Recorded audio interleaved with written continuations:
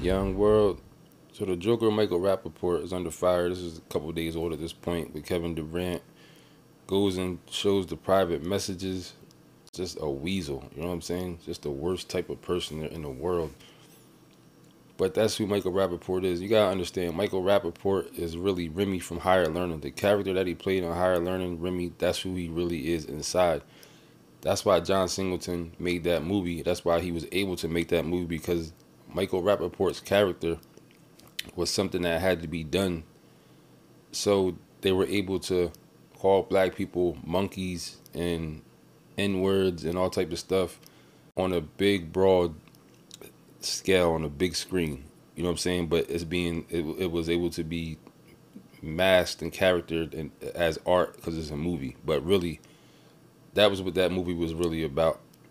Wanting to say what they wanted to say to black folks, but of course they can't just come out and say it. So they have characters say things in movies to speak for them, these corporations. And that's what Michael Rappaport was as Remy, saying the worst stuff you can possibly say. You know what I'm saying? Really wanting to get, that's the corporations really wanting to get things off their chest to say to black people or whatever they want to say to anybody with a character.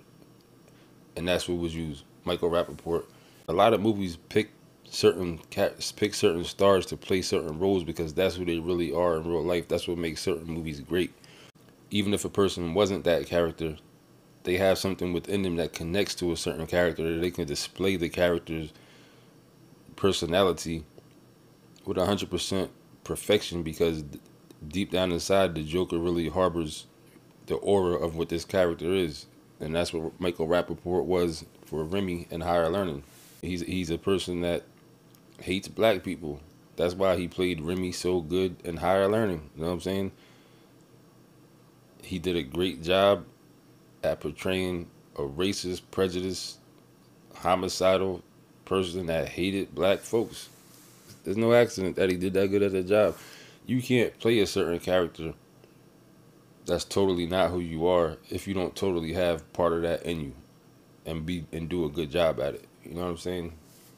But that's Michael Rappaport. He's Remy from Higher Learning. People shouldn't be surprised at things that the Joker does.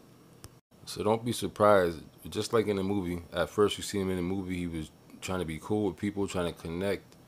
People was dissing him. And then his real colors came out once he got mad.